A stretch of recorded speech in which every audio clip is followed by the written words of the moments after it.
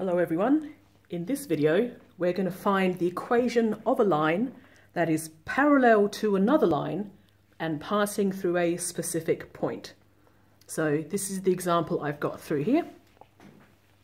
First thing I'm going to do is to work out the coordinates of the points A, B and C.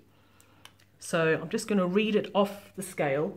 I can see here the coordinates of A, well that is 6, -3. The coordinates of B is 0 and +1.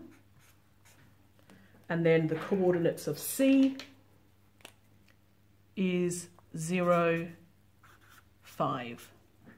Okay. So I'll zoom in so you can see it. Basically, what I want to find is this line that I'm drawing for you now in purple. It's a line that's parallel to this one, but it cuts through this point C. Okay? Parallel to the line through AB, so parallel to that line, and it passes through C. So I'm going to draw it on. So it has to be parallel and then go through that line there. Sorry, go through that point C. So that's the line we want to find. Now I'm going to use the one weird trick I did in a previous video. I'll put the link in the description box, where I said for every equation of a line I need two things. I need the gradient, I need one of the points. So let's write down what we can find out. First, the gradient of this line I know has to be the same as the gradient of this line. They have to be the same because these lines are parallel. So I want to find the gradient of this point to this point. To work that out, you can check out my video on finding the gradient. I'll put the link in the description box below. But I've worked it out before, so here it is.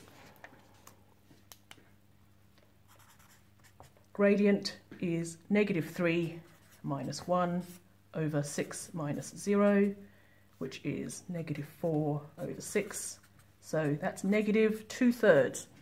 I'll write it in my box. The gradient is -2/3.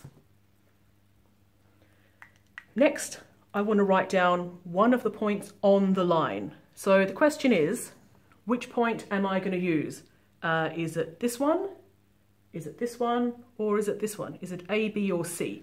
The question tells me the line I want is passing through C. So one of the points on the line is this C point here, 0, 5. So now that I have this information, I can work out the equation of the line. So for more detail in how that's done, you can check the previous video where I talk about this, but I'll just do the working out quickly here on the side for you. So here's my equation, and then y is 5, m is -2/3, multiply it by x, which is 0, and I plus c. So c is the value 5. So here's my answer. Y equals -2/3 x plus 5.